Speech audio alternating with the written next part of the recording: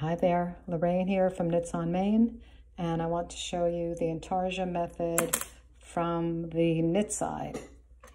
I've got my color blocks here, my gray on the right, my white on the left, and I'm going to knit across in the gray and change over to the white and knit the rest of that row using the Intarsia method.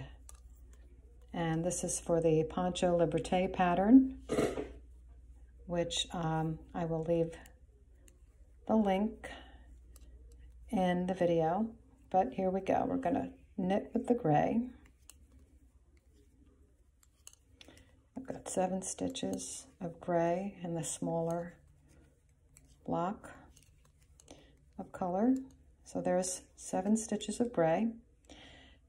And I'm just going to continue as if to knit. Insert your right hand needle.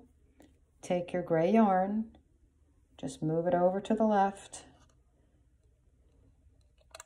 hold on to it, and just pick up that white yarn, which is just waiting there for you, from underneath the gray, and begin knitting with it. And that is all there is to it. Knit a couple of stitches, give that gray yarn a little tug, the old yarn, just to make sure the tension is correct, and continue knitting. So I've just completed the color change using the Intarsia method. And let me finish knitting here and I'll show you what the row looks like. It's basically the same method whether you're knitting or purling with Intarsia. It's move the old color, which was the yarn you were working with, to the left, and bring the new color up from underneath. So there you have it.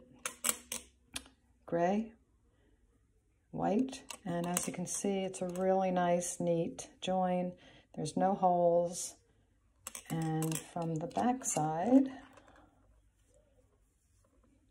the white, the gray, caught up in that Intarsia stitch right there. And neat and clean, excellent method, fun to do. Enjoy, thanks.